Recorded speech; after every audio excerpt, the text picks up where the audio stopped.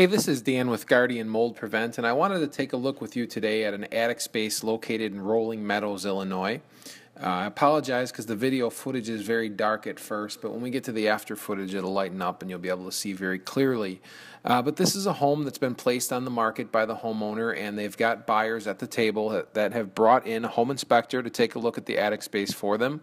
And ultimately the whole house, but essentially on the inspection report that was provided to the sellers of the home with a list of repairs that they wanted them to complete included attic mold as found by the inspector during the inspection. This is a very common thing, and most people are basically blindsided by the fact that they've got attic mold at all.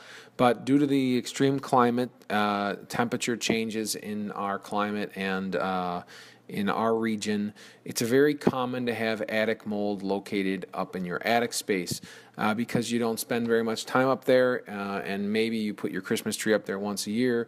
You seldom find it before the home inspection, but nonetheless we were called in to rectify this issue. Now I want to take a little bit of time so that you understand why attic mold develops.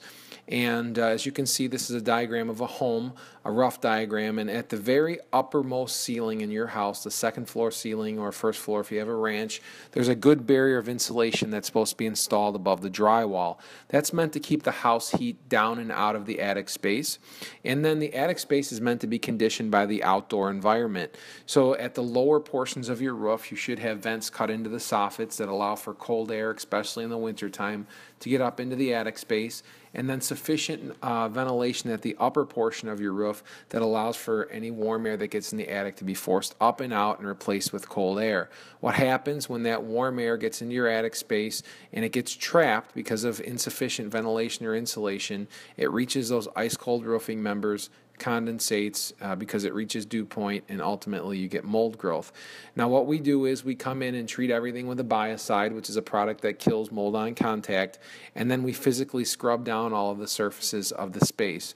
Once we've got those surfaces killed of the mold growth and the surfaces prepped so that a coating will adhere, we then apply a acrylic-based mold-resistant coating.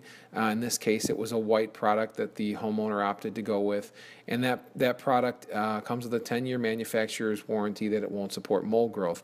The entire time we're working, we run an air machine to clean the air while we're working, and we come back the next day and pull that machine out, and you're good to go.